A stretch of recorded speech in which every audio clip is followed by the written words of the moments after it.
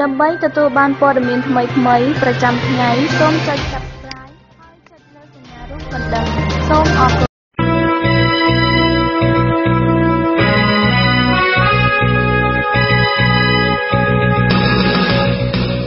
You're listening to Radio Free Asia.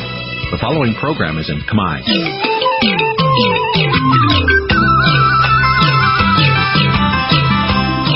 នេះជាកម្មវិធីផ្សាយវិទ្យុអាស៊ីសេរី នេះជាកម្មវិធីផ្សាយរបស់វិទ្យុអាស៊ីសេរីជាភាសាខ្មែរវិទ្យុអាស៊ីសេរីសូមស្វាគមន៍លោកអ្នកនាងទាំងអស់ពីរដ្ឋធានី Washington នៃសហរដ្ឋអាមេរិកខ្ញុំបាទតាំងសារ៉ាដាសូមជម្រាបសួរលោកអ្នកនាងកញ្ញាអ្នកស្ដាប់វិទ្យុអាស៊ីសេរីទាំងអស់ជាទីមេត្រីយើងខ្ញុំសូមជូនកម្មវិធីផ្សាយសម្រាប់យប់ថ្ងៃអាទិត្យ4រោចខែមិញឆ្នាំរកានុបស័កពុទ្ធសករាជ2561ត្រូវនៅថ្ងៃទី4ខែកុម្ភៈគ្រិស្តសករាជ2018ជាដំបូងនេះសូមអញ្ជើញលោកអ្នកនាងស្ដាប់ព័ត៌មានប្រចាំថ្ងៃ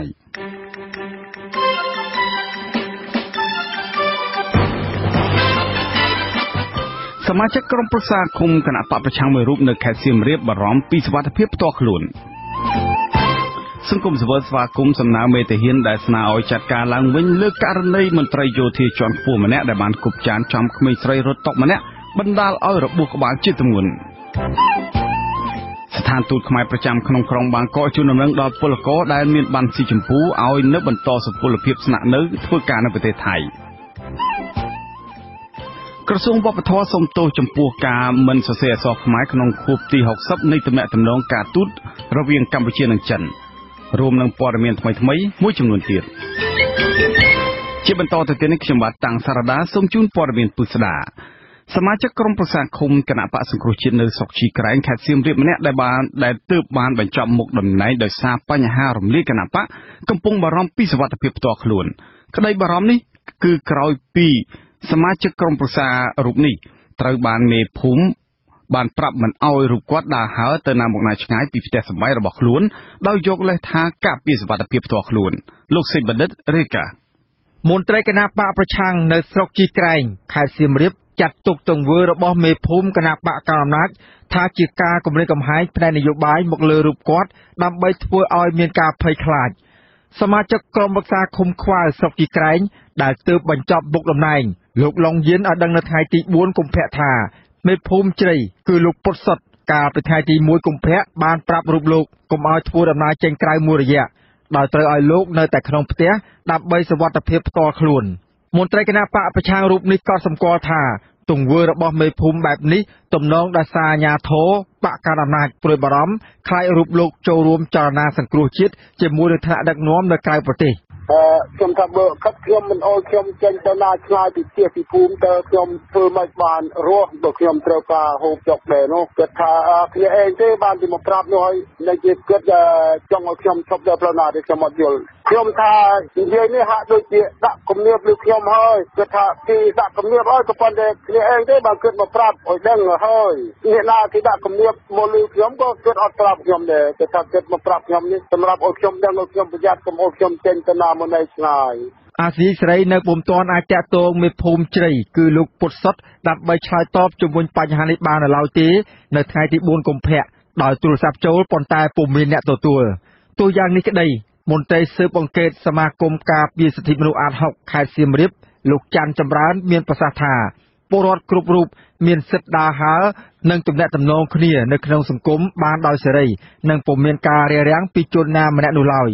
លោកច័ន្ទចម្រើនចាត់ទុកសកម្មភាពរបស់មេភូមិជ្រៃដែលប្រាប់មន្ត្រីគណៈបកសង្គ្រោះជាតិមិនឲ្យដើរហើរក្នុងអំឡុងស្ថានភាពនយោបាយកំពុងឡើងកម្ដៅនោះថាជាទង្វើខុសច្បាប់ធម្មតាផ្នែកសតិអារម្មណ៍ផ្នែកបញ្ញាស្មារតីអីផ្សេងធម្មតាមានមនុស្សដែលទៅនិយាយអញ្ចឹងធម្មតាធ្វើឲ្យគាត់ព្រួយបារម្ភហើយអាហ្នឹងវាអាចចូលដល់ការហៅថាប៉ះពាល់ផ្លូវចិត្តគំរាមកំហែងផ្លូវចិត្តរបស់គាត់អាហ្នឹងចូលដល់បញ្ញាស្មារតីបានន័យថាសតិអារម្មណ៍របស់គាត់ត្រូវបានមានការរំខានឬការគំរាមកំហែងគាត់ហ្នឹងហើយឲ្យគាត់មានសេរីភាពក្នុងការធ្វើដំណើរគាត់ជាពលរដ្ឋមួយរូបដែរអញ្ចឹងបានសេចក្តីថាឥឡូវបើគាត់អស់តួនាទីអស់អីជាក្រុមប្រឹក្សាហើយយើងទៅហាមគាត់ទៀតអាហ្នឹងគឺថាវាមិនអាចទទួលយកបានទេទោះយ៉ាងណាសមាជិកក្រុមប្រឹក្សាឃុំខ្វៅគណៈបកសង្គ្រោះជាតិសប្តាហ៍នេះស្នាក់នៅតែក្នុងផ្ទះដោយមិនហ៊ានដើរទៅណាឆ្ងាយពីផ្ទះសម្បែងនោះទេ សមាជិកក្រុមប្រឹក្សាឃុំសង្កាត់គណៈបកសង្គ្រោះជាតិនៅខេត្តសៀមរាបសរុបមានជិត350នាក់ហើយចាប់តាំងពីតុលាការកំពូលបានចេញសារដីការំលែកគណៈបកប្រឆាំងកាលពីខែវិច្ឆិកាកន្លងមកគឺពួកគាត់មួយចំនួនបានរត់គេចខ្លួនទៅរស់នៅក្រៅប្រទេសនិងមួយចំនួនទៀតស្នាក់នៅផ្ទះសាច់ញាតិនៅក្នុងប្រទេសហើយពួកគាត់ភ័យច្រើនមិនទាន់បានវិលចូលក្នុងភូមិឋានវិញឡើយនោះទេខ្ញុំសេកបណ្ឌិតអាស៊ីសេរីពីរដ្ឋធានី Washington លោកនាងជាទីមេត្រីសង្គមស៊ីវិលស្វាគមន៍ចំពោះសំណើរបស់មេតាហ៊ានដែលបានស្នើឲ្យចាត់ការឡើងវិញករណីលោកផ្កាយមួយម្នាក់ដែលបានគប់ចានទៅលើក្មេងស្រីរត់តុកម្នាក់នៅខេត្តបន្ទាយមានជ័យបណ្ដាលឲ្យរបួសក្បាលធ្ងន់ធ្ងរលោកមានរិទ្ធរាយការណ៍ព័ត៌មាននេះជាការប្រតិបត្តិអង្គការសីលកាអ្នកស្រីធីតាខឹសចាត់ទុកអន្តរាគមន៍របស់នាយរងសេនាធិការចម្រុះនៃកងយោធពលខេមរៈភូមិន្ទលោកសៀកសុជាតិនិងស្នងការរងនគរបាលខេត្តបន្ទាយមានជ័យលោកខិនស៊ីដេតក្នុងការកោះហៅជនបង្កហេតុឈ្មោះនេតសមាតដែលពាក់ផ្កាយមួយមកសាកសួរឡើងវិញចំពោះករណីទាហានរូបនេះបានគប់ចានចង្កឹះមួយបណ្ដាលឲ្យបែកក្បាលក្មេងស្រីម្នាក់បម្រើការងារក្នុងភោជនីយដ្ឋានគឺជារឿងល្អប្រសើរក្នុងការរក្សាកិត្តិយសកងទ័ពកាលពីថ្ងៃទី25មករាវេលាម៉ោងប្រមាណ 7 យប់ក្មេងស្រីម្នាក់ឈ្មោះចិនស្រីនាងអាយុ17ឆ្នាំជាអ្នកបម្រើការក្នុងភោជនីយដ្ឋានឈ្មោះស្រះត្រជាក់ចិត្តថ្មីស្ថិតនៅក្រុងប៉ោយប៉ែតត្រូវបានអនុប្រធានការិយាល័យទំនាក់ទំនងព្រំដែនកម្ពុជាថៃឧត្តមសេនីយ៍ត្រីនេតសមាតគប់ចានចង្កឹះចំថ្ងាសបណ្ដាលឲ្យបែកក្បាលហើយត្រូវបញ្ជូនទៅសង្គ្រោះនៅមន្ទីរពេទ្យកំណត់ហេតុប៉ូលីសខេត្តបន្ទាយមានជ័យក៏បានស្រង់ចម្លើយសារភាពរបស់លោកនេតសមាតដែរដោយលោកបានឆ្លើយថាលោកពិតជាខឹងនារីរងគ្រោះព្រោះមិនអង្គុយកំដរលោកនិងមិត្តភ័ក្តិលោកឲ្យបានជាប់លាប់ចេះតែដើរចេញចូលធ្វើឲ្យធុញទ្រាន់ហើយយកចានគប់តែម្ដងក៏ប៉ុន្តែលោកបញ្ជាក់ថាលោកគប់ទៅជញ្ជាំងទេតែអំបែងចានខ្ទាតត្រូវថ្ងាសក្មេងស្រីរងគ្រោះភ្លាមក្រោយកើតហេតុសារព័ត៌មានក្នុងស្រុកបានចុះផ្សាយថាករណីនេះត្រូវបានបិទបញ្ចប់ដោយសំណង$1000នៅថ្ងៃទី31មករានាយរងសេនាធិការចម្រុះនៃកងយោធពលខេមរៈភូមិន្ទលោកផ្កាយ3សៀកសុជាតិស្នើឲ្យសមត្ថកិច្ចចាត់ការតាមផ្លូវច្បាប់លើករណីលោកផ្កាយមួយនេតសមាតគប់ចានបណ្ដាលឲ្យបែកក្បាលក្មេងស្រីបម្រើការក្នុងភោជនីយដ្ឋាននេះលោកសៀកសុជាតិហើយការជំរុញឲ្យចាត់វិធានការផ្លូវច្បាប់នេះគឺដើម្បីការពារមុខមាត់កិត្តិយសនិងសេចក្តីថ្លៃថ្នូររបស់កងយោធពលខេមរៈភូមិន្ទដែលធ្លាប់មានប្រពៃណីល្អជាមួយប្រជាពលរដ្ឋមួយថ្ងៃបន្ទាប់គឺនៅថ្ងៃទី1ខែកុម្ភៈស្នងការរងនគរបាលខេត្តបន្ទាយមានជ័យលោកខិនស៊ីដេតត្រូវបានសារព័ត៌មានក្នុងស្រុកស្រង់សម្ដីថាសមត្ថកិច្ចបានហៅជនបង្កហេតុមកសាកសួរឡើងវិញខណៈដែលសមត្ថកិច្ចកំពុងសុំយោបល់ពីថ្នាក់លើដើម្បីសម្រេចថាត្រូវបញ្ជូនសំណុំរឿងនេះទៅតុលាការឬយ៉ាងណាសង្គមស៊ីវិលជំរុញឲ្យសមត្ថកិច្ចចាត់វិធានការតាមផ្លូវច្បាប់ដោយស្មារភាពនិងពុំចាំបាច់សុំយោបល់ពីថ្នាក់លើនោះទេព្រោះជាករណីព្រហ្មទណ្ឌមន្ត្រីសហគមន៍ការពារសិទ្ធិមនុស្សអាត6ប្រចាំខេត្តបន្ទាយមានជ័យលោកស៊ុំច័ន្ទគាយល់ថាករណីមួយនេះគឺជារឿងព្រហ្មទណ្ឌដូច្នេះជនល្មើសមិនអាចត្រឹមតែជួសជុលសំណងរដ្ឋបវេនីហើយបញ្ចប់សំណុំរឿងនោះបានទេលោកបន្តថាអង្គហេតុដែលបានកើតឡើងមានធាតុផ្សំគ្រប់គ្រាន់ស្ថិតនៅក្នុងបទហិង្សាដោយចេតនាមានស្ថានទម្ងន់ទោសទៀតផងលោកស្នើសុំឲ្យស្ថាប័នតុលាការត្រូវចាត់វិធានការរឿងនេះដើម្បីកុំឲ្យមានវប្បធម៌នីតិរដ្ឋភាពកើតមានឡើងកាន់តែច្រើននៅក្នុងសង្គមក្រមព្រហ្មទណ្ឌរបស់កម្ពុជាមាត្រា217ចែងថាករណីហិង្សាដោយចេតនាគឺជាអំពើហិង្សាប្រព្រឹត្តដោយចេតនាលើអ្នកដទៃត្រូវផ្តន្ទាទោសដាក់ពន្ធនាគារពី1ឆ្នាំទៅ3ឆ្នាំនិងពិន័យជាប្រាក់ពី2លានរៀលទៅ6លានរៀលស្ថានទម្ងន់ទោសតាក់ទងនឹងជនរងគ្រោះក្នុងអំពើហិង្សាដោយចេតនាត្រូវផ្តន្ទាទោសដាក់ពន្ធនាគារពី2ឆ្នាំទៅ5ឆ្នាំនិងពិន័យជាប្រាក់ពី4លានរៀលទៅ10លានរៀលកាលណាបើអំពើហិង្សានោះត្រូវបានប្រព្រឹត្តទៅលើបុគ្គលដែលទន់ខ្សោយពិសេសដោយមូលហេតុអាយុនៃបុគ្គលនោះខ្ញុំបាទមានរិទ្ធអាស៊ីសេរីពីរដ្ឋធានី Washington បាទលោកនាងជាទីមេត្រីរដ្ឋមន្ត្រីក្រសួងវប្បធម៌និងវិចិត្រសិល្បៈអ្នកស្រីភឿងសក្កណាបានធ្វើការសុំទោសចំពោះការមិនបានសរសេរអក្សរខ្មែរនៅលើផ្ទាំងកម្មវិធីអបអរសាទរខួបអនុស្សាវរីយ៍លើកទី60នៃការបង្កើតទំនាក់ទំនងការទូតរវាងកម្ពុជានិងសាធារណរដ្ឋប្រជាមានិតចិនកម្មវិធីនោះមានការចូលរួមពីអ្នកស្រីភឿងសក្កណារដ្ឋមន្ត្រីរូបនេះទទួលស្គាល់ថានេះគឺជាកំហុសរបស់ក្រសួងហើយសន្យាថាមិនឲ្យមានករណីបែបនេះកើតឡើងជាថ្មីទៀតនោះឡើយ មានការខុសឆ្គងផ្នែកខាងរៀបចំនៅសៀមរាបហ្នឹងមែនចាអញ្ចឹងណាហើយខ្ញុំបានអត់បានហ្នឹងគឺថាវាមានខុសឆ្គងនៅហ្នឹងដែរនៅខាងរៀបចំណាហើយយើងទៅវាអាចចឹងហើយមិនមែនជាកម្មវិធីជាផ្លូវការទេគឺកម្មវិធីថាទេសចរពួកខាងទេសចរចឹងហ្នឹងទេចាចំណែកមានខុសឆ្គងហ្នឹងដែរចាហ្នឹងគឺទទួលចាដូច្នេះខ្ញុំយើងនឹងឃើញមិនដែរតែចែកដល់ដែរអានេះគឺកំពុងលើកផ្នែកខាងរៀបចំចាហើយយើងនឹងឲ្យនៅកំហុសបែបហ្នឹងទៀតទេចាកាលពីរាត្រីថ្ងៃទី2ខែកុម្ភៈក្រសួងវប្បធម៌និងវិចិត្រសិល្បៈនិងស្ថានទូតចិនប្រចាំនៅប្រទេសកម្ពុជាបានប្រារព្ធពិធីសម្ដែងរបាំចម្រៀងក្រោមប្រធានបទបុប្ផាបុព្វារីកស្គុះស្គាយនៅកម្ពុជាដើម្បីអបអរខួបទំនាក់ទំនងការទូតនិងបុណ្យចូលឆ្នាំចិនរូបថតពីសន្លឹកនៅក្នុងកម្មវិធីនោះត្រូវបានចែកចាយនៅក្នុងបណ្ដាញសង្គម Facebook និងរងការរិះគន់ថាកម្មវិធីខួបទំនាក់ទំនងការទូតនេះធ្វើឡើងក្នុងទឹកដីខ្មែរប៉ុន្តែមិនបានសរសេរអក្សរភាសាជាតិនៅលើផ្ទាំងកម្មវិធីដោយមានតែភាសាចិននិងភាសាអង់គ្លេសប៉ុណ្ណោះចំណែករូបថតមួយសន្លឹកទៀតមានសរសេរអក្សរខ្មែរតូចៗនៅខាងក្រោមអក្សរចិននេះមិនមែនជាលើកទី1ទេដែលស្ថាប័នជាតិរងការរិះគន់ថាមិនបានប្រើប្រាស់ភាសាជាតិនៅក្នុងកម្មវិធីរបស់ជាតិកន្លងមកកម្មវិធីមួយចំនួនដែលបានធ្វើឡើងជាមួយនឹងប្រទេសវៀតណាមក៏គេឧស្សាហ៍ឃើញមានផ្ទាំងកម្មវិធីនោះមានសរសេរជាភាសាវៀតណាមឬអក្សរវៀតណាមនៅពីលើអក្សរខ្មែរថែមទៀតកាលពីអំឡុងខែមករាអាជ្ញាធរអគ្គិសនីខេត្តព្រះសីហនុរងការរិះគន់ថាបានប្រើប្រាស់ពាក្យឆ្នេរសមុទ្រចិននៅក្នុងទឹកដីខេត្តព្រះសីហនុ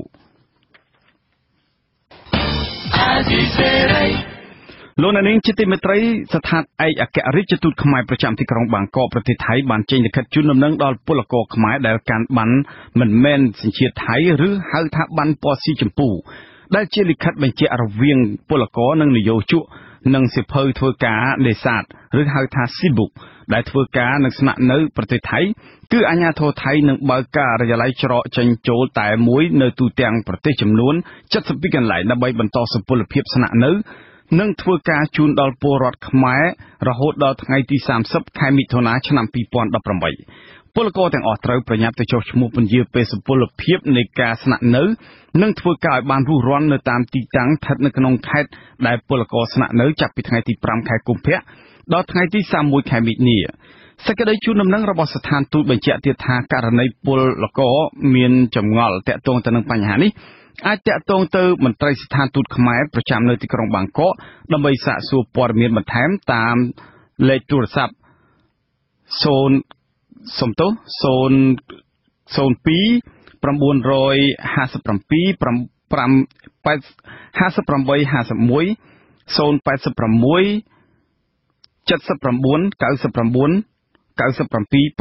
និងលេខមួយចំនួនទៀតបាទលោកនាងជាទីមេត្រីកម្មវិធីជាតិប្រយុទ្ធនឹងជំងឺគ្រុនឈាមនៃក្រសួងសុខាភិបាលលើកឡើងថានៅឆ្នាំ2018ជំងឺគ្រុនឈាមនឹងរាតត្បាតធំជាថ្មីម្ដងទៀតការប្រកាសនេះធ្វើឡើងតាមគេហទំព័រ Facebook របស់នាយកដ្ឋានប្រយុទ្ធប្រឆាំងនឹងជំងឺឆ្លងផ្សព្វផ្សាយកាលពីថ្ងៃទី2ខែកុម្ភៈកម្មវិធីជាតិប្រយុទ្ធប្រឆាំងទៅនឹងជំងឺគ្រុនឈាមនៃក្រសួងសុខាភិបាលឲ្យដឹងថាជំងឺនេះបង្កឡើងដោយវីរុសដាំងដែលមាន4ប្រភេទហើយចម្លងទៅមនុស្សតាមរយៈមូសខ្លាញីខាំកម្មវិធីជាតិប្រយុទ្ធប្រឆាំងនឹងជំងឺគ្រុនឈាមនៃក្រសួងសុខាភិបាលបញ្ជាក់ថាជំងឺគ្រុនឈាមឆ្នាំ2017បានថយចុះចំនួន 120% បើធៀបទៅនឹងឆ្នាំ2016ប៉ុន្តែជំងឺគ្រុនឈាមមានការកើនឡើងទៅលើមនុស្សពេញវ័យនិងមនុស្សចាស់នៅក្នុងអំឡុងពេល3ឆ្នាំចុងក្រោយគឺមានឆ្នាំ2015 2016 និង2017កន្លងទៅនេះក្រសួងសុខាភិបាលបន្ថែមទៀតថាជំងឺគ្រុនឈាមធ្លាប់រាតត្បាតខ្លាំងនៅចុងក្រោយនៅឆ្នាំ2012ហើយអំឡុងពេលរាតត្បាតខ្លាំងគឺនៅរៀងរាល់ថ្ងៃទី5គឺទី5ទី6ឆ្នាំតែម្ដងដូច្នេះឆ្នាំ2018ជាឆ្នាំដែលអាចមានការរាតត្បាតធំៗម្ដងទៀតជាក់ស្ដែងនៅក្នុងរយៈពេល3សប្តាហ៍ដំបូងនៃឆ្នាំ2018ករណីជំងឺគ្រុនឈាមសរុបមានចំនួន316ករណីនិងស្លាប់1ករណីចំនួននេះកើនឡើង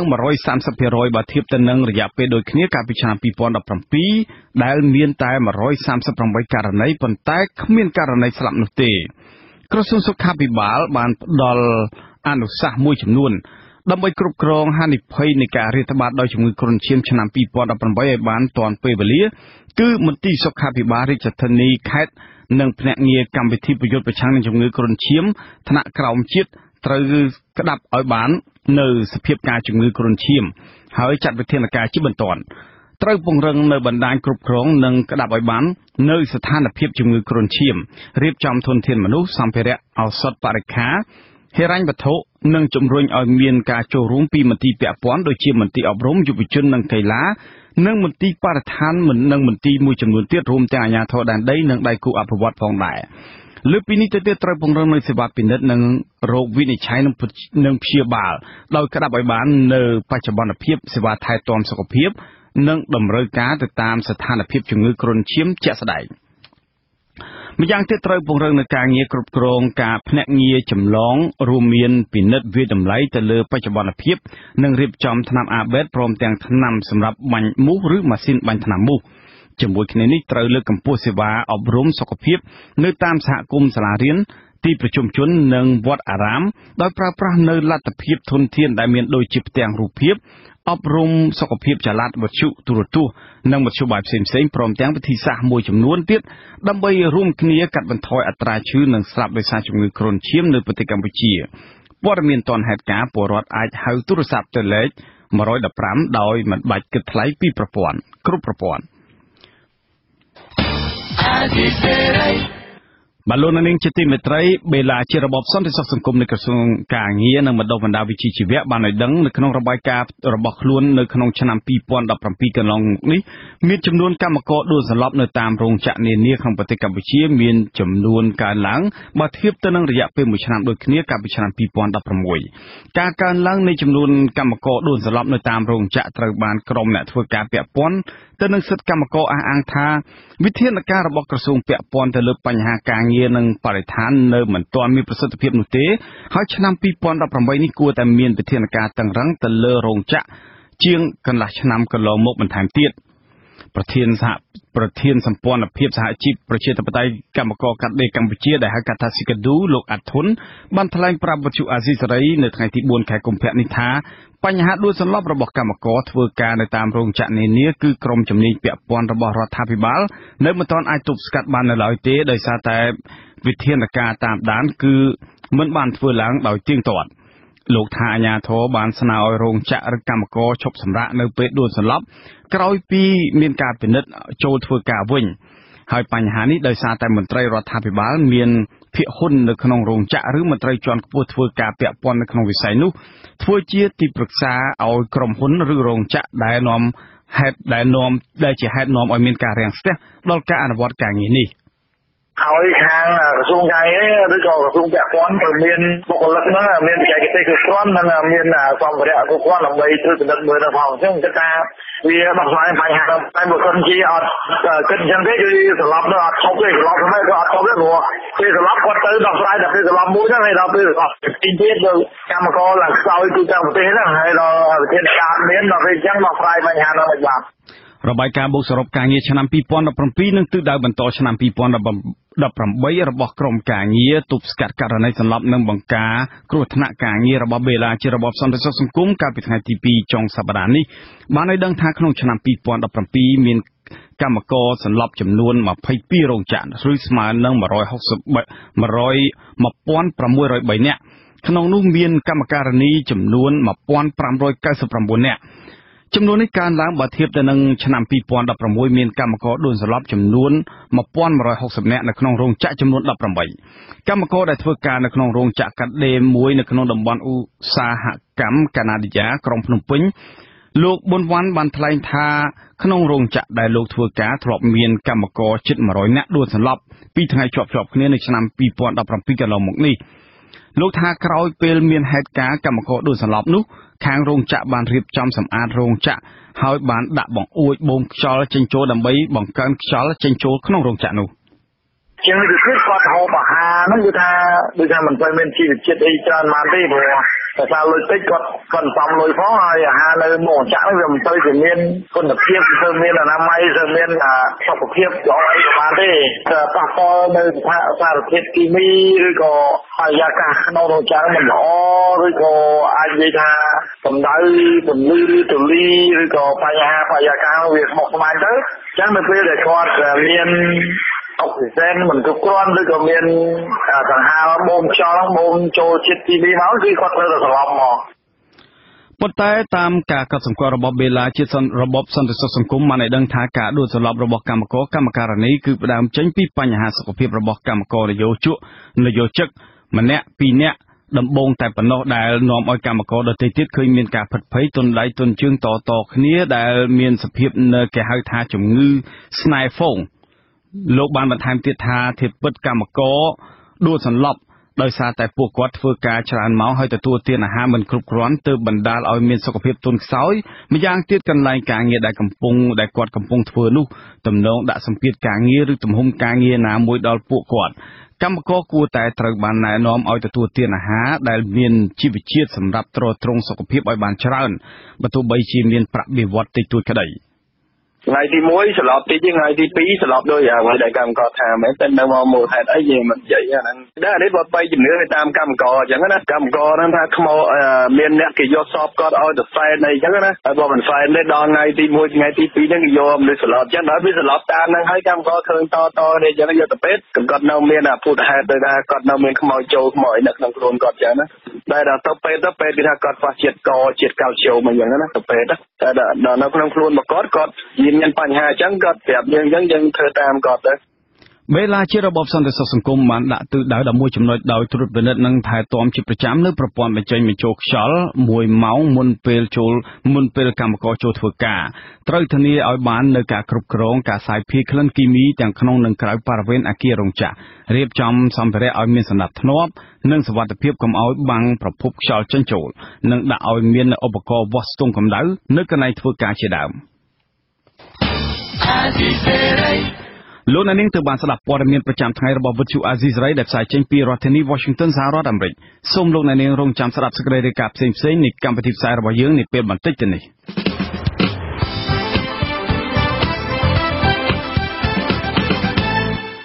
ល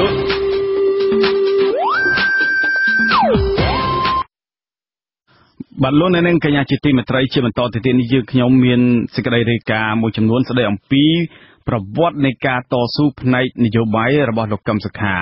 ក្រុមអ្នកខ្លាំមើលចាត់ទុកសកម្មភាពរំលោភគោលការណ៍ប្រជាធិបតេយ្យរបស់រដ្ឋាភិបាលក្រុងភ្នំពេញថាជាសកម្មភាពឧទាមក្រុមអ្នកខ្លាំមើលរិះគន់សេចក្តីព្រាងច្បាប់ដែលដាក់ទោសទណ្ឌដល់អ្នកប្រមាថព្រះមហាក្សត្រ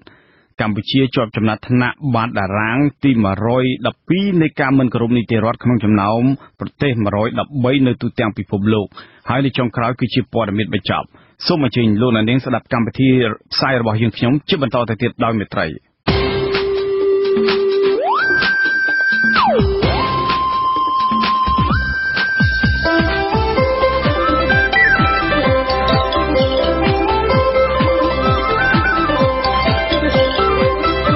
សេចក្តីរាយការណ៍ពិស្ដា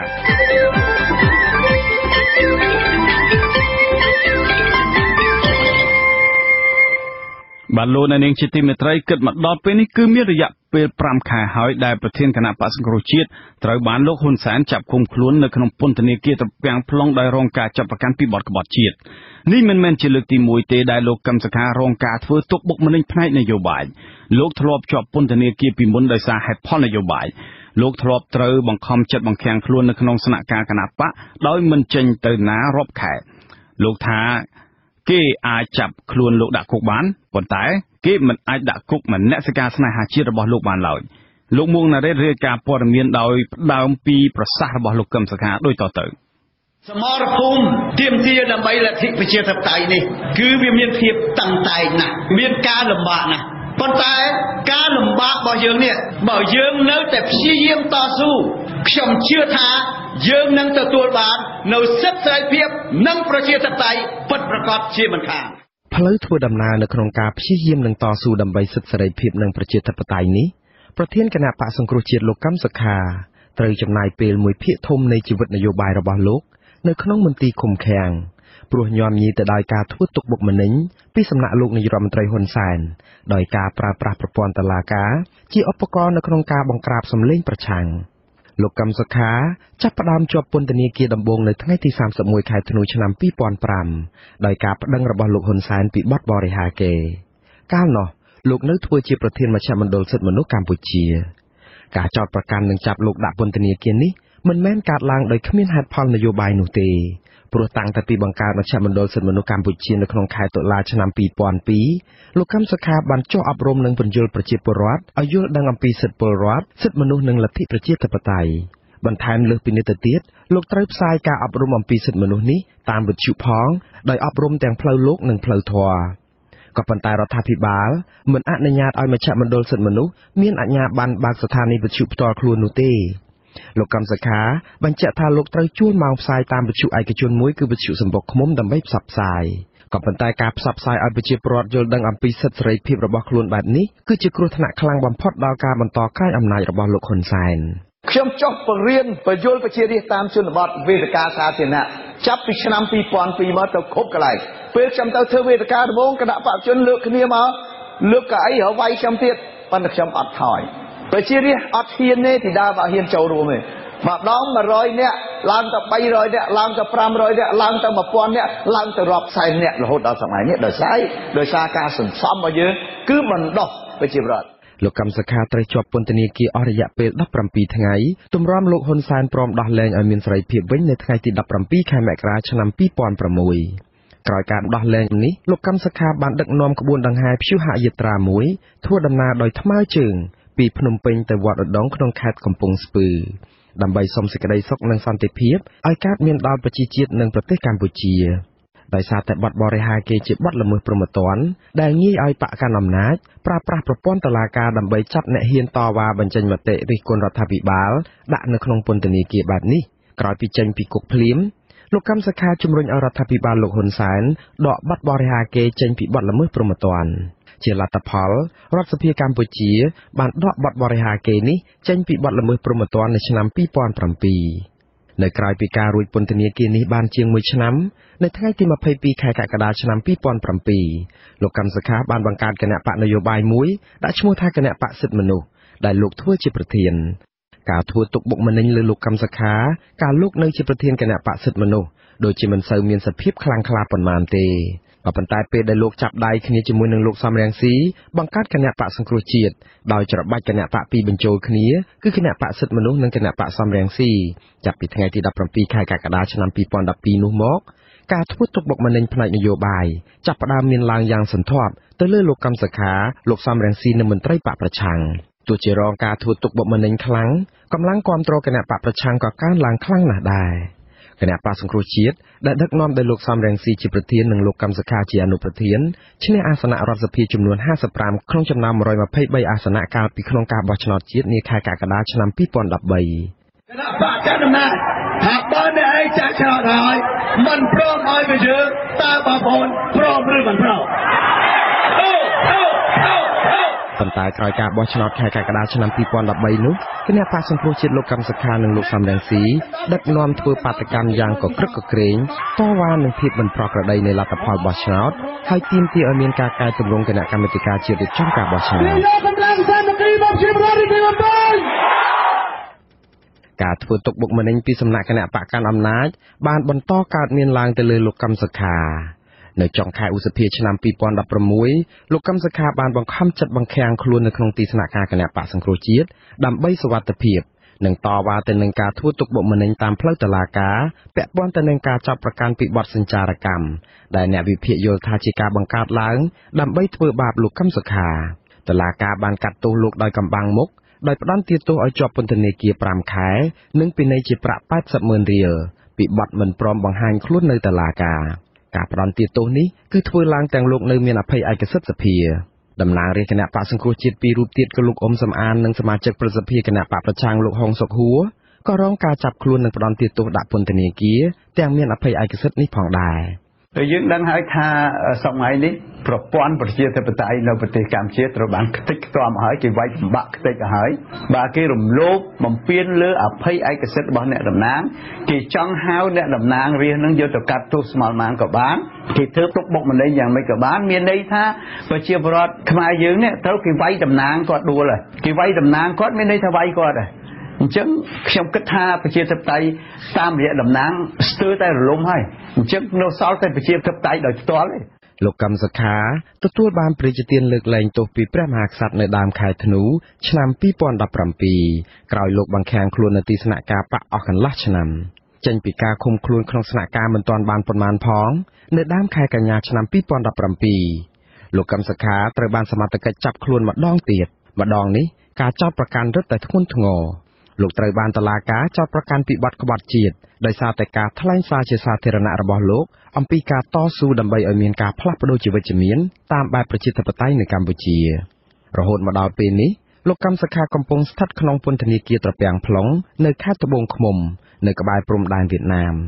ម្ដងនេះលោកកឹមសុខាជាប់ឃុំក៏ប៉ុន្តែគណៈបករបស់លោកក៏ត្រូវបានលោកហ៊ុនសែនរំលាយបានសម្រេចនិងហាមឃាត់តំណាងរាស្ត្រគណៈបកសង្គ្រោះជាតិទាំងអស់រួមទាំងមន្ត្រីជាន់ខ្ពស់គណៈបកប្រឆាំងសរុប118រូបមិនឲ្យធ្វើនយោបាយរយៈពេល5ឆ្នាំ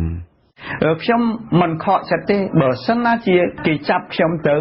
ខ្ញុំអស់សេរីភាពខ្ញុំស្លាប់ក៏ដោយឲ្យតែប្រជាពលរដ្ឋខ្មែរយើងបន្តការតស៊ូដើម្បីឆន្ទៈប្រជាពលរដ្ឋតទៅទៀតគឺខ្ញុំសប្បាយចិត្តដែរតែបើសិនណាគេចាប់ខ្ញុំហើយខ្ញុំអស់សេរីភាពហើយខ្ញុំបាត់បង់អ្វីអស់ហើយតែប្រជាពលរដ្ឋយើងមិនឈប់ការតស៊ូឬក៏ចោះញោមនៅអំពើអយុត្តិធម៌ខ្ញុំខកចិត្តបើទោះបីជាលោកត្រូវជាប់ពន្ធនាគារញឹកញាប់និងជៀសមិនផុតពីការធ្វើទុកបុកម្នេញក៏លោកកឹមសុខានៅតែបដិញ្ញាបន្តការតស៊ូប៉ុន្តែលោកបញ្ជាក់ថាការអត់ធ្មត់នោះគឺអត់ធ្មត់យូរណាស់មកហើយល្មមដល់ពេលហើយលោកផ្ដាំផ្ញើប្រជាពលរដ្ឋខ្មែរដែលស្រឡាញ់លទ្ធិប្រជាធិបតេយ្យនិងស្អប់ខ្ពើមអំពើជិះជាន់ពីសំណាក់អ្នកកាន់អំណាចផ្ដាច់ការនៅ3ចំណុចទី1ខ្ញុំសូមបញ្ជាក់ជូនថាគេអាចឃុំខ្លួនខ្ញុំបានប៉ុន្តែគេអត់អាចឃុំឧត្តមគតិខ្ញុំបានទេទី2ខ្ញុំសូមជម្រាបថាបើគ្មានការបថុយគ្មានការផ្លាស់ប្ដូរទេទី3ខ្ញុំជម្រាបជូនថាសេរីភាពគ្មាននរណាយកមកឲ្យទេបើសិនណាយើងចង់បានសេរីភាពយើងត្រូវតែតស៊ូខ្ញុំសូមតែម្យ៉ាងទេសូមឲ្យបងប្អូនបន្តការតស៊ូតទៅទៀតដើម្បីឲ្យមានការផ្លាស់ប្ដូរជាវិជ្ជមានតស៊ូដោយអហិង្សាតស៊ូដើម្បីខ្មែររស់ទាំងអស់គ្នាយើងត្រូវតែហ៊ានលះបង់ដើម្បីខ្មែររស់ដើម្បីជាតិយើងរស់ការលះបង់ដើម្បីជាតិរស់នេះលោកកឹមសុខារក្សាស្មារតីនៅរឹងមាំក៏ប៉ុន្តែលោកកំពុងរងទុក្ខយ៉ាងដំណំផ្ទាល់ខ្លួនដោយសារតែស្ថានភាពសុខភាពរបស់លោកថមថយខ្លាំងនៅក្នុងមន្ទីរឃុំឃាំងលោកកឹមសុខាស្រកសាច់ច្រើនជាងមុននិងមានស្ថានភាពហេវហត់ពេលដែលលោកត្រូវបានគេនាំខ្លួនមកកាន់សាលាធរកាលពីថ្ងៃទី1ខែកុម្ភៈកន្លងទៅនេះលោកមេធាវីហែមសុជាតិដែលការពីក្តីឲ្យលោកកឹមសុខាមានការព្រួយបារម្ភចំពោះស្ថានភាពនេះខ្លាំងណាស់បញ្ហាសុខភាពរបស់គាត់មើលទៅវាអត់ល្អហើយគាត់ក៏សម្ដែងការលំបាករបស់គាត់ដែរគឺគាត់បានប្រាប់សាមណការថាគាត់បញ្ហាធំបីសម្រាប់សុខភាពគាត់សប្តាហ៍គឺទឹកនោមផ្អែមឬឈាមហើយនឹងឆ្អឹងភាពសរសៃហើយបញ្ហាដែលធ្វើឲ្យគាត់សម្រាប់អត់លោកនេះគឺបញ្ហាភាពសរសៃពីព្រោះថាពេលដែលគាត់សម្រាកពេលដែលគាត់ផ្ទៀងមកទៀតគឺគាត់ភ្ញាក់ភ្លៀងព្រោះឈឺព្រោះសរសៃវាទៀបអញ្ចឹងគាត់សម្រាប់អត់លោកអីទោះបីជាលោកកឹមសុខា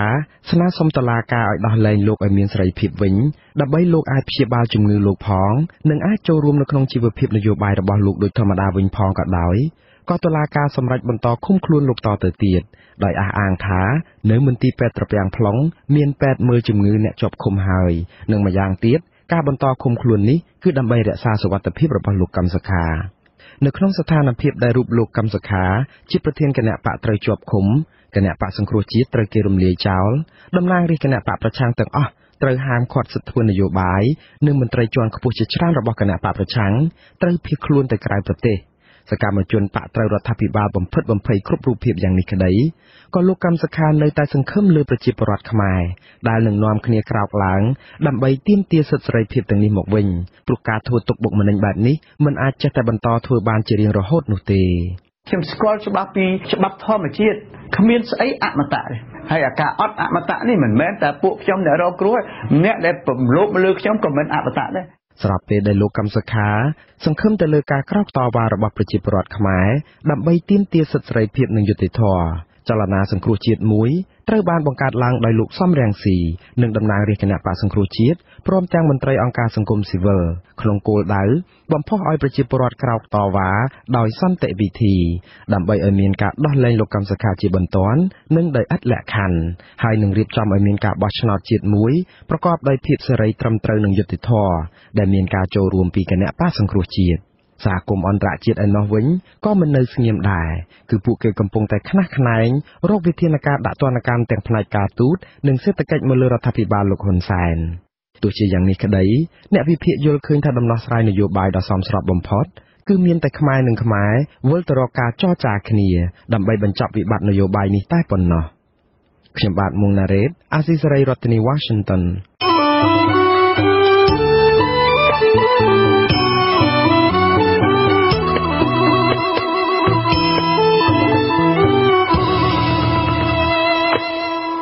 បាទលោកនាងជាទីមេត្រីអ្នកខ្លាំមើលសង្គមនិយាយថាការរំលោភសិទ្ធិមនុស្សការបំផ្លាញគោលការណ៍ប្រជាធិបតេយ្យនិងនីតិរដ្ឋគឺជាការក្បត់រដ្ឋធម្មនុញ្ញជាអំពើក្បត់ឆន្ទៈរបស់ពលរដ្ឋនិងក្បត់កិច្ចសន្យារវាងរដ្ឋជាមួយប្រជាពលរដ្ឋរដ្ឋធម្មនុញ្ញដែលបង្កើតឡើងតាំងពីឆ្នាំ1993ដែលជាច្បាប់កំពូលរបស់ប្រទេសគឺជាឆន្ទៈរបស់ប្រជាពលរដ្ឋដែលបានចុះកិច្ចព្រមព្រៀងជាមួយរដ្ឋក្នុងការគាំពៀសិទ្ធិជាមូលដ្ឋានរបស់មនុស្សប្រព័ន្ធគ្រប់គ្រងរដ្ឋព្រំដែននៃការប្រើប្រាស់អំណាចនិងគោរពលទ្ធិប្រជាធិបតេយ្យសេរីពហុបក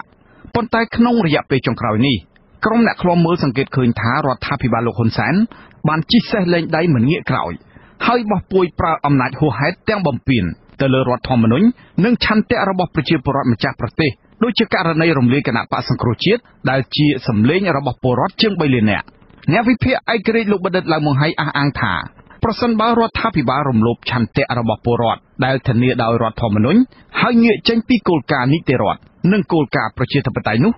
រដ្ឋាភិបាលគឺជាក្រុមឧទាមឬជាសត្រូវនៃរដ្ឋធម្មនុញ្ញជាសត្រូវនៃនីតិរដ្ឋនិងជាសត្រូវនៃលទ្ធិប្រជាធិបតេយ្យអ្នកដែលគោរពច្បាប់ដែលអីទៅនេះលេខគឺរដ្ឋធម្មនុញ្ញអីចឹងទៅបាទហើយប្រើប្រាស់អំណាចអត់មានមូលដ្ឋានច្បាប់ហ្នឹងបាទនៅក្នុងក្របខ័ណ្ឌច្បាប់ហ្នឹងហ្នឹងគឺគេចាត់ទុកថាណាក្បត់តែឆន្ទៈរបស់ប្រជារាស្ត្រហើយអាហ្នឹងគេថាធ្វើអញ្ចឹងគឺទៅជាឧទាមហើយដែលឧទាមនេះគឺអ្នកដឹកនាំដែលផ្ដាច់ការនឹងឯងព្រោះតែកណ្ដាលលែងមានច្បាប់ហើយទៅជាផ្ដាច់ការហើយបាទចាដូចជាផ្ដាច់ការនេះអ្នកផ្ដាច់ការទាំងអស់នោះគឺជាឧទាមប៉ុន្តែកន្លងមកក្រុមមន្ត្រីជាន់ខ្ពស់របស់គណៈបកប្រជាជនកម្ពុជាបានចាប់ផ្ដើមប្រើពាក្យឧទាមនេះសម្ដៅទៅលើក្រុមមន្ត្រីគណៈបកប្រឆាំងទាំងឡាយណាដែលចូលរួមគាំទ្រចលនាសង្គ្រោះជាតិនិងបានចោទប្រកាន់ក្រុមប្រឆាំងទាំងឡាយណាដែលហ៊ានចេញមុខតវ៉ាដោយសន្តិវិធី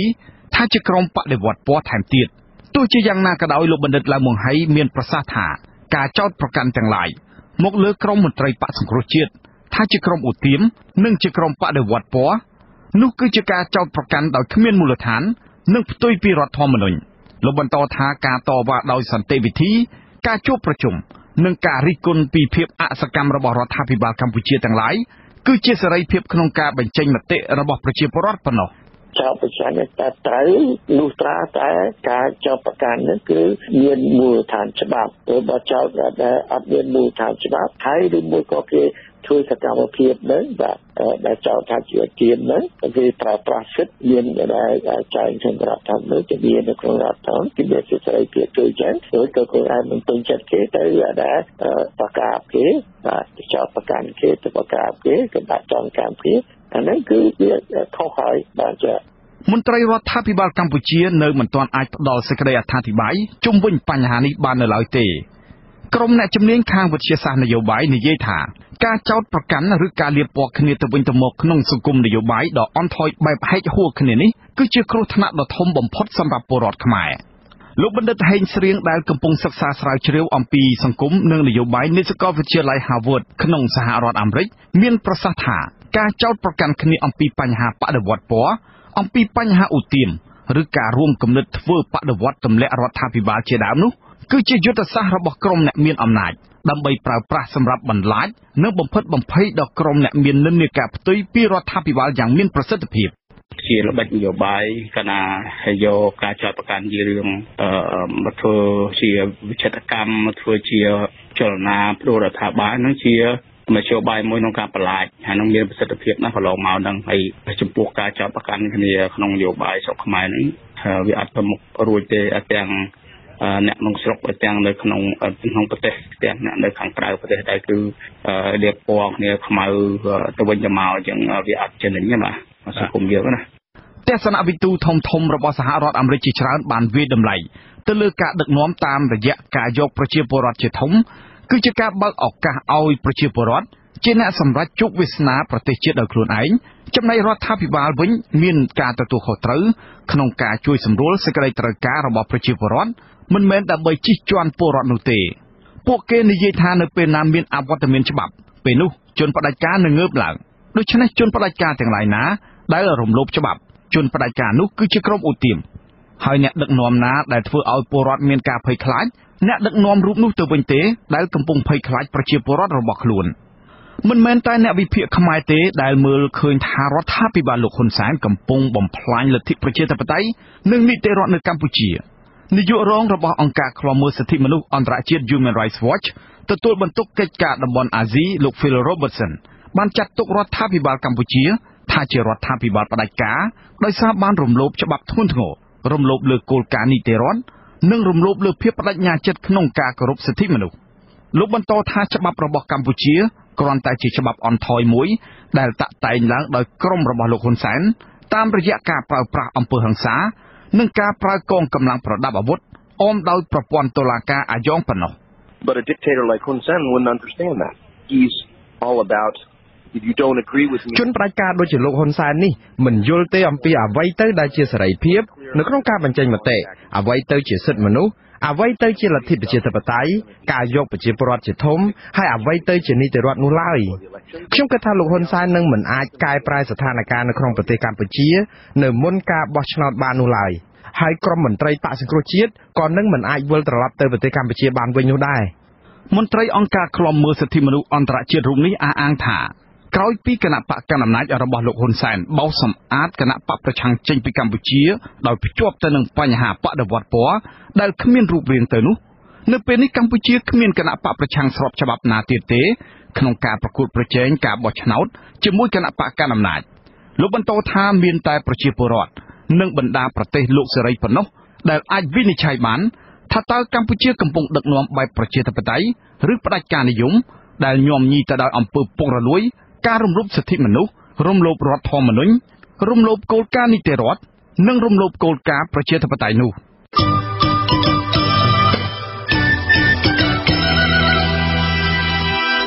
បាទលោកនាងជាទីមេត្រីក្រមសិទ្ធិមនុស្សនិងអ្នកវិភាគស្ថានភាពនយោបាយយល់ឃើញថារដ្ឋាភិបាលធ្វើសេចក្តីព្រាងច្បាប់ប្រមាថព្រះមហាក្សត្រមិនស្របតាមកាលៈទេសៈព្រោះប្រទេសកម្ពុជាពុំទាន់ត្រូវការប្រញាប់ឲ្យមានច្បាប់ដាក់ទោសអ្នកប្រមាថព្រះមហាក្សត្រក្នុងគ្រាដែលប្រទេសមួយនេះមានរដ្ឋធម្មនុញ្ញទៅហើយនោះលោកយុនសមៀនមានសេចក្តីរាយការណ៍ជុំវិញព័ត៌មាននេះមន្ត្រីសិទ្ធិមនុស្សនិងអ្នកវិភាគនយោបាយរិះគន់រដ្ឋាភិបាលថាការអនុម័តសេចក្តីព្រាងច្បាប់ប្រមាថព្រះមហាក្សត្រធ្វើឡើងដើម្បីបម្រើផលប្រយោជន៍នយោបាយគណៈបកកណ្ដាលអំណាច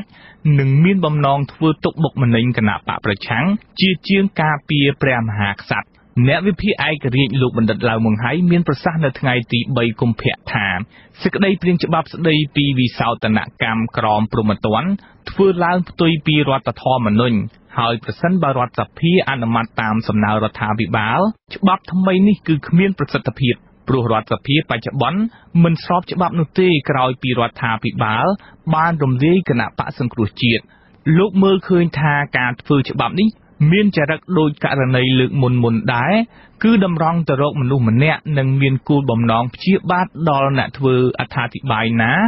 ដែលរដ្ឋាភិបាលចោទថាធ្វើឲ្យប៉ះពាល់ដល់ព្រះកិត្តិនាមរបស់ព្រះមហាក្សត្រគឺច្បាប់បន្ថែមទៅទៀតថាដូចជាយើងថាគ្រប់គ្រង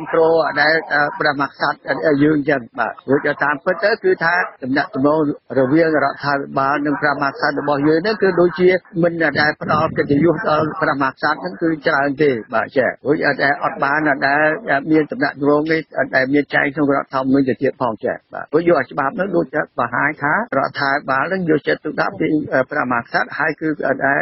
ប្រនឹងដែលកិត្តិយសដែលកិត្តិស័ព្ទរបស់ព្រះមហាក្សត្ររបស់យើងទៅដែលកិត្តិយសកិត្តិស័ព្ទរបស់ព្រះមហាក្សត្របានហ្នឹងគឺដែលអាស្រ័យនឹង ការបំពេញភារកិច្ចរបស់លោកនោះដែលគេហាមឃាត់មិនឲ្យបំពេញភារកិច្ចនោះបាទចា៎កាលពីខែតុលាឆ្នាំ2017មេធាវីរបស់លោកនាយករដ្ឋមន្ត្រីហ៊ុនសែនគឺលោកគីតិចនិងលោកអង្គវង្សវឌ្ឍនារដ្ឋមន្ត្រីក្រសួងយុតិធម៌បានដាក់ពាក្យបណ្ដឹងលោកលឺឡៃស្រេងដោយស្នើសុំឲ្យសាលាដំបងរាជធានីភ្នំពេញចាត់វិធានការតាមផ្លូវច្បាប់ជាបន្ទាន់ចំពោះករណីប្រមាថព្រះមហាក្សត្រលោកលឺឡៃស្រេងក៏ត្រូវបានគណៈបកហ៊ុនស៊ិនពេជ្រប្តឹងពីបទប្រមាថព្រះចេស្តាព្រះមហាក្សត្របន្ទាប់ពីសម្លេងសន្ទនាសម្ងាត់របស់លោកត្រូវបានគណនី Facebook ឈ្មោះសីហាចុះផ្សាយកាលពីថ្ងៃទី21ខែតុលាទីស្តីការគណៈរដ្ឋមន្ត្រីដឹកនាំដោយលោកហ៊ុនសែនដែលបានកាន់អំណាចជាង30ឆ្នាំមកនេះបានអនុម័តសេចក្តីព្រាងច្បាប់ស្តីពីវិសោធនកម្មក្រមព្រហ្មទណ្ឌដែលនឹងអាចផ្តន្ទាទោសបុគ្គលណាដែលត្រូវតុលាការរកឃើញថាមានកំហុសប្រមាថព្រះមហាក្សត្រឲ្យជាប់ពន្ធនាគាររយៈពេល5ឆ្នាំ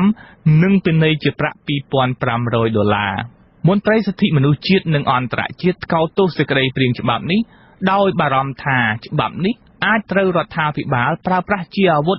ដើម្បីបំបិទសិទ្ធិសម្ដែងមតិរបស់អ្នកប្រឆាំង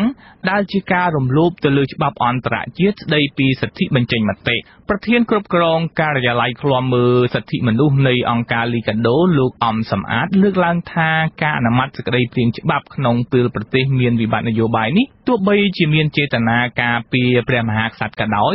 រដ្ឋាភិបាលជៀសមិនផុតពីការរិះគន់នោះទេព្រោះជាច្បាប់ដែលអនុម័តដោយឯកបក្សច្បាប់នេះអនុវត្តនៅកលស័កនេះគឺទី1គឺដើម្បីផលប្រយោជន៍ផ្នែកនយោបាយផងទោះបីជាការអនុម័តឲ្យលឿនក៏ដោយក៏ប៉ុន្តែបើយើងនិយាយច្បាប់នេះវិញវាមិនមែនត្រូវកលស័កនេះទេវាត្រូវអនុម័តតាំងពីដើមមកពីព្រោះពីដើមមកក្នុងរដ្ឋធម្មនុញ្ញចែងថាព្រះមហាក្សត្រមិនអាចអ្នកណាប៉ះពាល់បានប៉ុន្តែអត់មានច្បាប់ណាមួយសម្រាប់ឆែកដាក់សានេះបែរជាមានអញ្ចឹងយើងឃើញថាស្ថិតក្នុងកលស័កសន្តិភាពនយោបាយតានតឹងសន្តិភាពមួយដែលមានការរិះគន់ច្រើនអញ្ចឹងខ្ញុំគិតវាមិនគួរអនុម័តឆាប់ទោះជាមានការរិះគន់ថាសេចក្តីព្រាងច្បាប់នេះនឹងត្រូវបានប្រើប្រាស់ដើម្បីប្រយោជន៍គណៈបកកណ្ដាលអំណាចក៏ដោយក៏មន្ត្រីនាំពាក្យទីស្តីការគណៈរដ្ឋមន្ត្រីលោកផៃស៊ីផានឆ្លើយការពីរដ្ឋាភិបាលថាសេចក្តីព្រាងច្បាប់ស្តីពីវិសោធនកម្មក្រមព្រហ្មទណ្ឌនេះធ្វើឡើងដើម្បីលើកស្ទួយនឹងការពារព្រះចេស្តារបស់ព្រះមហាក្សត្រក្នុងប៉ុន្មានទសវត្សរ៍ចុងក្រោយនេះអ្នកវិភាគមើលឃើញថាអំណាចរបស់ព្រះមហាក្សត្របានថមថយជាខ្លាំងក្រោយការដឹកនាំរបស់លោកនាយករដ្ឋមន្ត្រីក្នុងរយៈពេល33ឆ្នាំព្រះមហាក្សត្រព្រះបាទនរោត្តមសីហមុនីបានគ្រងរាជ្យសម្បត្តិកាលពីឆ្នាំ2004ព្រះអង្គទ្រង់ជាព្រះប្រមុខរដ្ឋក្នុងជីវិតស្ងប់ស្ងាត់ផ្ទុយពីព្រះបិតាព្រះអង្គព្រះបាទនរោត្តមសីហនុដែលតែងតែប៉ះទង្គិចនឹងលោកហ៊ុនសែនគណៈរដ្ឋមន្ត្រីកាលពីថ្ងៃសុក្រក៏បានអនុម័តវិសោធនកម្មមួយចំនួនផ្សេងទៀតដែរលោកផៃស៊ីផានអះអាងថាច្បាប់ទាំងនោះធ្វើឡើងដើម្បីទប់ស្កាត់ការជ្រៀតជ្រែកពីបរទេសរដ្ឋាភិបាលលោកហ៊ុនសែនកាលពីឆ្នាំ2017បានរំលាយគណៈបកប្រឆាំងនិងហាមឃាត់មន្ត្រីបកប្រឆាំង118នាក់មិនឲ្យធ្វើនយោបាយដោយចោទប្រកាន់ថាគណៈបកសង្គ្រោះជាតិបានខុបខិតនឹងបរទេសដើម្បីផ្ដួលរំលំរដ្ឋាភិបាលទោះបីជាយ៉ាងណាក៏ដោយលោកមេធាវីសុកសំអឿនយល់ថាការអនុម័តសេចក្តីព្រាងច្បាប់នេះជាការបំពេញការខ្វះខាតក្នុងរដ្ឋធម្មនុញ្ញ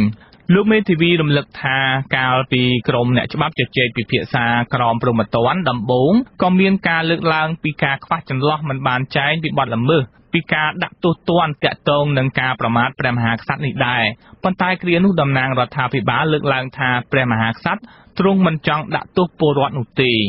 ព្រោះដូចជាមិនទោះឲ្យទេព្រោះរដ្ឋធម្មនុញ្ញសំភើមានហើយហ្នឹងព្រោះបើយើងមានតែចែងក្នុងរដ្ឋធម្មនុញ្ញថាមិនអាចប៉ះពាល់បានដល់យើងអត់មានបទល្មើសអត់មានបញ្ហាតាមដាក់ទោសគេមិនពៀនដូចជាគេមិនពៀនទៅមានតែវិទ្យារដ្ឋធម្មនុញ្ញក៏តែដាក់ទោសគេអត់កើតគ្នាគណៈរដ្ឋមន្ត្រីគ្រងនឹងបញ្ជូនសេចក្តីព្រាងច្បាប់នេះទៅរដ្ឋសភាដើម្បីពិនិត្យនៅពេលខាងមុខដើម្បីអនុម័តធ្វើជាច្បាប់បច្ចុប្បន្នដោយសារតែរដ្ឋសភានិងព្រឹទ្ធសភាដឹកនាំដោយគណៈបកកណ្ដាលអំណាចដូច្នេះសេចក្តីព្រាងច្បាប់នេះនឹងមិនពិបាកអនុម័តឡើយខ្ញុំយុនសាមៀនអាស៊ីសេរីពីរដ្ឋធានី Washington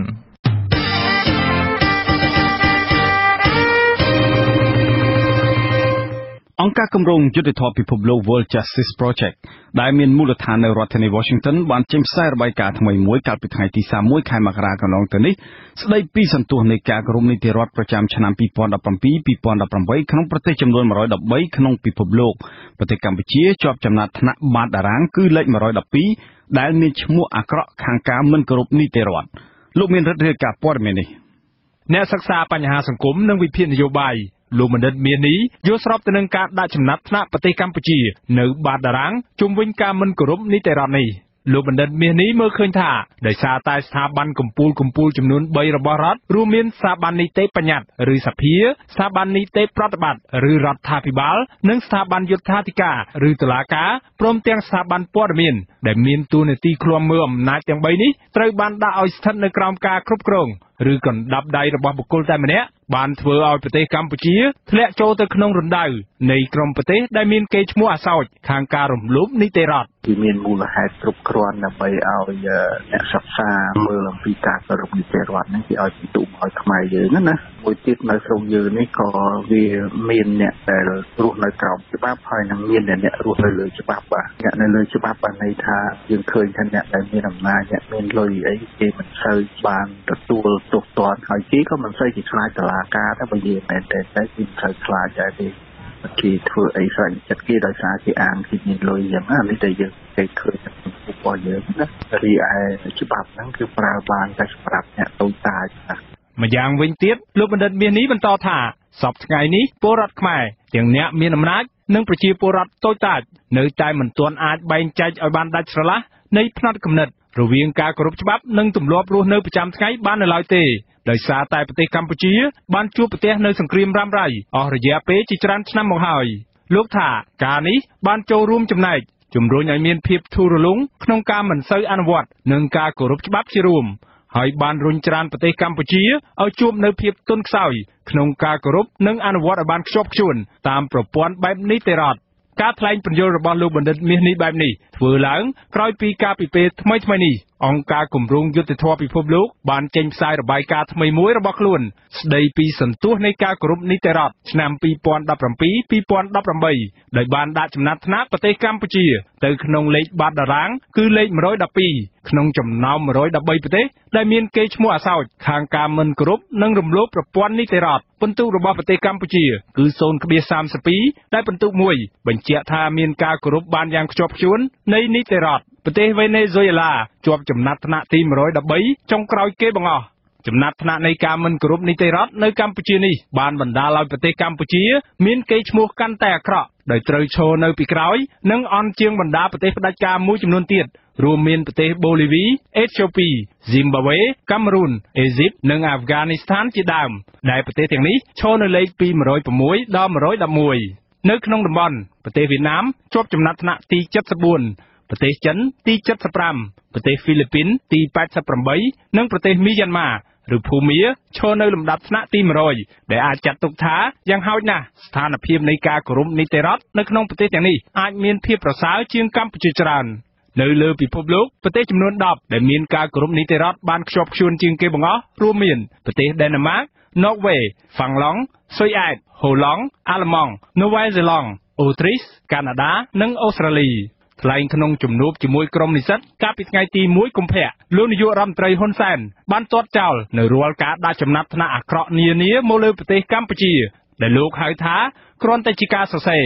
និងចងក្រងឡើងដោយក្រុមមនុស្សតែប៉ុន្មាននាក់តែប៉ុណ្ណោះក្នុងគោលបំណងដើម្បីមួលបង្កាច់ប្រទេសកម្ពុជាឲ្យផ្គប់ផ្គុននិងបម្រើមហិច្ឆតានិងហេតុផលនយោបាយរបស់ក្រុមបច្ចឹមប្រទេសតែប៉ុណ្ណោះក្រុមវាសរសេរតែ5នាក់វាចង់សរសេរឲ្យអាណាល្អគឺវាល្អហើយវាចង់សរសេរឲ្យអាណាអាក្រក់វាអាក្រក់ហើយកាសែតចេះតែយកមកផ្សាយទៅវាស៊ីសងវាមិនស្ថិតនៅលើអ្នកណាជាអ្នកសរសេរទេឲ្យបន្ទុកយើងចំណាត់ថ្នាក់សេរីភាពសារព័ត៌មានប៉ុណ្ណេះចំណាត់ថ្នាក់សេរីភាពខាងស្អីប៉ុណ្ណេះឬក៏ផ្នែកនេះផ្នែកនោះផាត់ទេថាក្រុមហ្នឹងវាបង្កើតគ្នាវាមកក្រុមហ្នឹងរួចឲ្យទៅសេទៅរួចឲ្យទៅយកបន្ទុកពីតាណានឹងអានស្រែកនេះទៅវាអាចនឹងវាសេកុបឆ្ងល់លោកហ៊ុនសែនបានថ្លែងអួតអាងអំពីអំណាចរបស់លោកថាលោកមានបទពិសោធន៍គ្រប់គ្រាន់ដោយសារតែលោកអាចឈរជើងបានយ៉ាងរឹងមាំនៅក្នុងអំណាចចាប់តាំងពីពេលដែលលោកមានវ័យ25ឆ្នាំមកម្ល៉េះ លោកថាគ្មានអ្នកណាម្នាក់អាចផ្ដួលរំលំលោកបានក្រៅតែពីលោកខ្លួនឯងនោះទេផ្ទុយពីការលើកឡើងនេះលោកបណ្ឌិតមាននេះគូបញ្ជាក់ថាដើម្បីឲ្យមានការគោរពនីតិរដ្ឋនៅក្នុងសង្គមកម្ពុជាបានពេញលេញនិងផ្ដល់ជាគំរូល្អសម្រាប់ប្រជាពលរដ្ឋទូទៅដោយតាមបណ្ដាអរិយប្រទេសនានាអ្នកនយោបាយនិងមន្ត្រីទាំងអស់ត្រូវបោះបង់ចោលនៅផ្នត់គំនិតនិងទម្លាប់អាក្រក់នៃការប្រើប្រាស់ច្បាប់សម្រាប់តែដើម្បីការគៀបសង្កត់និងគ្រប់គ្រងតែទៅលើពលរដ្ឋតូចតាចនិងទុនខ្សោយតែប៉ុណ្ណោះការគោរពច្បាប់ក្នុងប្រទេសមួយគឺចាប់ផ្ដើមពីអ្នកដឹកនាំទាំងអ្នកនយោបាយទាំងត្រីបច្ចេកទេសថ្នាក់ត្រូវធ្វើម៉េចត្រូវដាក់ត្រៀមខ្លួនឯងដើម្បីមកនៅក្រោមច្បាប់ទាំងអស់គ្នាអានឹងបានពលរដ្ឋហ្នឹងគេចាប់ផ្ដើមគោរពទៅតាមហ្នឹងដែរតែបើទើបយើងថ្នាក់មន្ត្រីខ្ពស់យើងមិនទាំងបានគោរពច្បាប់នោះពេលខ្លះយកច្បាប់ទៅគ្របឬពេលខ្លះយកច្បាប់មកប្រើដើម្បីថាមិនមែនចូលមកសម្រាប់ការពារសុវត្ថិភាពពលរដ្ឋទេប៉ុន្តែយកច្បាប់មកដើម្បីធ្វើការជាឧបករណ៍សម្រាប់ទូសាអ្នកតូចតាចទៀតដល់ពេលចឹងទៅរូបទាំងអស់នោះគឺត្រូវតែមានកែប្រែទាំងអស់គ្នាទាំងមន្ត្រីថ្នាក់ខ្ពស់ទាំងពលរដ្ឋធម្មតាអានឹងបានយើងអាចទៅរួចបានការដាក់ចំណាត់ថ្នាក់អំពីសន្ទុះនីតិរដ្ឋនេះធ្វើឡើងផ្អែកតាមការស្ទង់មតិទៅលើមនុស្សចំនួន 11,000 នាក់និងអ្នកជំនាញចំនួន 3,000 នាក់នៅទូទាំងពិភពលោកដោយផ្ដោតលើកត្តាសំខាន់ៗចំនួន 8 រួមមានការរដ្ឋបិទអំណាចរបស់រដ្ឋាភិបាលអវត្តមាននៃអំពើពុករលួយភាពបើកចំហរបស់រដ្ឋាភិបាលសិទ្ធិជាមូលដ្ឋានបទបញ្ជានិងសន្តិសុខការអនុវត្តបទបញ្ញត្តិយុត្តិធម៌រដ្ឋបវេនីនិងយុត្តិធម៌ព្រហ្មទណ្ឌសន្ទុះការគោរពនីតិរដ្ឋឆ្នាំ 2017-2018 នេះគឺជារបាយការណ៍ប្រចាំឆ្នាំលើកទី 7 របស់អង្គការគម្រោងយុត្តិធម៌ពិភពលោកដែលវាស់វែងពីការគោរពនីតិរដ្ឋផ្អែកតាមបទពិសោធន៍និងការយល់ឃើញរបស់មហាជនទូទៅនិងអ្នកជំនាញដែលកំពុងរស់នៅក្នុងប្រទេសចំនួន 113 ប្រទេសនៅទូទាំងពិភពលោកអង្គការនេះគូបញ្ជាក់ថាការពង្រឹងនីតិរដ្ឋគឺជាគោលដៅចម្បងរបស់ពលរដ្ឋរដ្ឋាភិបាលប្រទេសម្ចាស់ជំនួយស្ថាប័នធុរកិច្ចនិងអង្គការសង្គមស៊ីវិលនានានៅជុំវិញពិភពលោកអង្គការនេះលើកឡើងថាការអនុវត្តនីតិរដ្ឋដែលមានប្រសិទ្ធភាពទៅបានគឺត្រូវមានការកាត់បន្ថយអំពើពុករលួយការប្រយុទ្ធប្រឆាំងនឹងភាពក្រីក្រនិងការការពារប្រជាពលរដ្ឋឲ្យរួចផុតពីភាពអយុត្តិធម៌ទាំងឡាយមិនថាក្នុងទ្រង់ទ្រាយធំឬតូចនោះទេនីតិរដ្ឋគឺជាមូលដ្ឋានសម្រាប់សហគមន៍មួយប្រកបដោយសន្តិភាពឱកាសនិងសមធម៌ដែលគូបញ្ជាក់អំពីការបង្កើតឲ្យមាននៅរដ្ឋាភិបាលដែលមានទំនួលខុសត្រូវនិងមានការគោរពសិទ្ធិជាមូលដ្ឋានរបស់ពលរដ្ឋឆ្នាំ 2018 នេះប្រទេសកម្ពុជាទទួលរងនឹងការធ្លាក់ចុះផ្ទួនជាបន្តបន្ទាប់ទាំងខាងសេរីភាពសារព័ត៌មានសិទ្ធិពលរដ្ឋនិងសិទ្ធិនយោបាយសេរីភាពនៃការបញ្ចេញមតិនិងការគោរពសិទ្ធិមនុស្សនិងប្រជាធិបតេយ្យហើយបានប្រែក្លាយជាប្រទេសផ្ដាច់ការគ្រប់គ្រងដោយឯកបកដោយសារតែមានការកើនឡើងឥតស្រាកស្រាននៃការរំលោភសិទ្ធិមនុស្សជាប្រព័ន្ធនិងការរំលាយប្រជាធិបតេយ្យជាស្ថាពរពីសំណាក់រដ្ឋាភិបាលលោកនាយករដ្ឋមន្ត្រីហ៊ុនសែននិងគណបកប្រជាជនកម្ពុជាខ្ញុំបាទមានរិទ្ធអាស៊ីសេរីពីរដ្ឋធានី Washington